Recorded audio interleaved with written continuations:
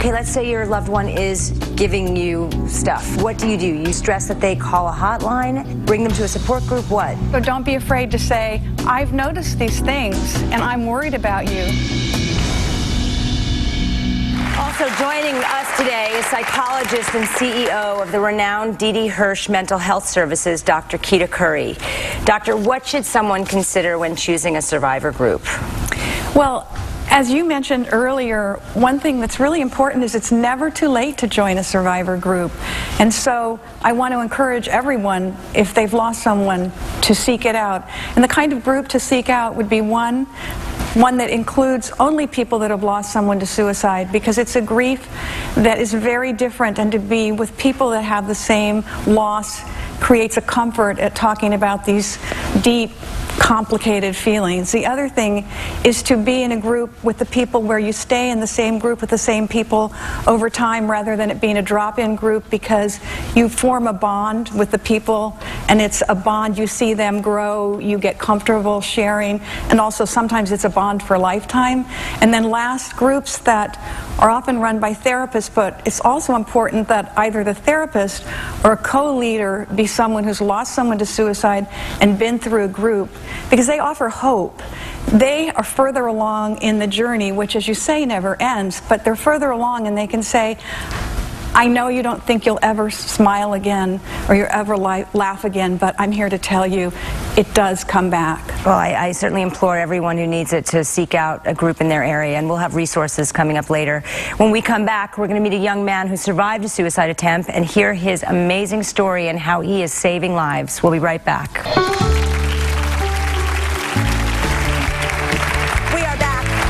Talking about the tragedy that is suicide. We are back with the Hirsch Center, and they were the first in the nation to have a suicide hotline. Dr. Curry, is suicide preventable? It almost always is. I would not say that it's always preventable, because that would cause great heartache to people that have done everything they could. But in general, first of all, as the Congresswoman mentioned, 90% of people that take their lives are suffering from a mental illness. So if we started by early in the schools, early in life, educating people, letting them know that there's no stigma, that a mental illness is just as common and treatable as blood pressure or asthma, we would do so much to prevent suicide. But even if a person reaches the point of thinking of taking their lives, there still is so much we can do. If we educated everybody, if we would teach people the warning signs. Yeah, please, what are the warning signs? First of all, talking about suicide. If the person says, I just wish I could die, or I should just kill myself, I'm no good, or they may say things like, the world would be better off without me. You need to listen. Right. Well, you need to listen and respond. So be accepting and helpful and say, I really am sorry about your pain, let me help you. But another warning sign is giving away possessions. Sometimes, a woman might give away her jewelry, or a man might give away his baseball collection. So when people start giving away possessions, that can be a sign that they're thinking of ending their lives. So what do you do? Okay, let's say your loved one is giving you stuff. I mean, what do? You stress that they call a hotline? Bring them to a support group, what? Well, all of those would be great. The first thing is to talk to them, and as has been said earlier, suicide is a taboo subject, and a lot of people think that if you bring up suicide, you're going to put the idea in someone's head. That's just not true. So don't be afraid to say, I've noticed these things, and I'm worried about you. Are you feeling suicidal? And if they say, oh my gosh, no, they may be telling the truth or they may not, but it's not an insult to care about someone. Okay, wow, that's really, really good advice. Thank you. The question, how can parents distinguish between teenage angst and depression? Because we've been talking about that. I mean, right. Jordan was saying so eloquently about the fact that he felt like he was always in a haze, that he was wearing sunglasses. It's very important for parents to be willing to talk to their kids, because the rate of suicide attempts is highest among adolescents and young adults. So, one, be prepared for your child's answer, because your child may be having problems like drinking problems. Your child may be pregnant. They may be gay. And if you're not prepared to say, I love you, I'm going to have to get used to that, but we're going to get through this together. That's the first thing, is to talk to your child, tell them what you notice, ask them if they're okay. And if they go, I'm fine, which might be the answer, you can still say, well, I'm kind of worried about you, and this is why, and I want you to know that I'm here for you. And if you're still worried, and you can always say, we're going to go to the doctor together. We're going to go get a checkup. We go get checkups for everything else. Why shouldn't we get a checkup for our mental wellness? You're absolutely right. Thank you. After the break, our panel of experts will field the questions in our audience. Don't go away. We'll be right back. Emily wanted to share something. Well, I think that it's a great thing that we're talking about suicide. When I was 18, I was going to kill myself, actually. I had no family support, no friends. I'd actually been abused growing up by my family. And thankfully, I had a couple of close friends who recognized the warning signs. And I was over at their house daily. Like, they just wanted to literally get to know me, good people. And so I told them what was going on, and now I'm alive 5 years later.